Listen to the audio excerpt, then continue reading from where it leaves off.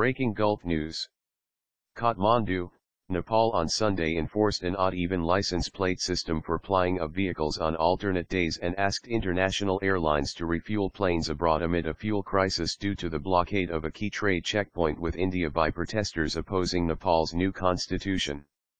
Nepal government enforced the odd-even system for all kinds of vehicles plying in major cities from Sunday in a bid to reduce the impact of the fuel crisis following unrest in Nepal's Terai plains that has led to the blockade of Birgunj trade checkpoint with India, cutting off vital supplies, including petroleum products.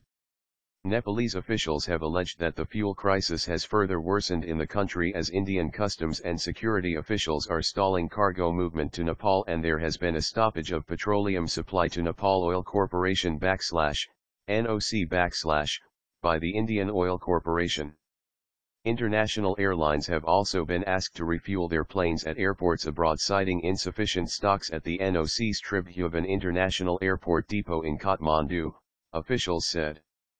Continued obstruction at border customs points and the IOC halting supply of petroleum products have created an abnormal situation in fuel supply, a statement issued by Nepal's Home Ministry said.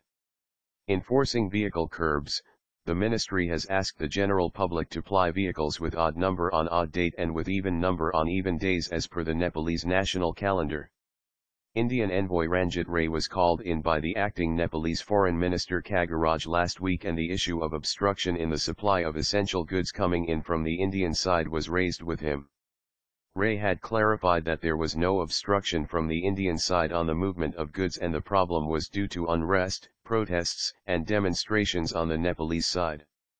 Indian freight forwarders and transporters have earlier voiced complaints about the difficulties they are facing in movement within Nepal and their security fears due to the prevailing unrest.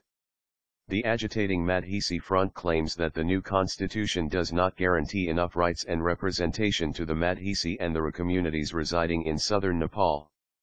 Madhesis are Indian origin inhabitants of the Terai plains bordering India.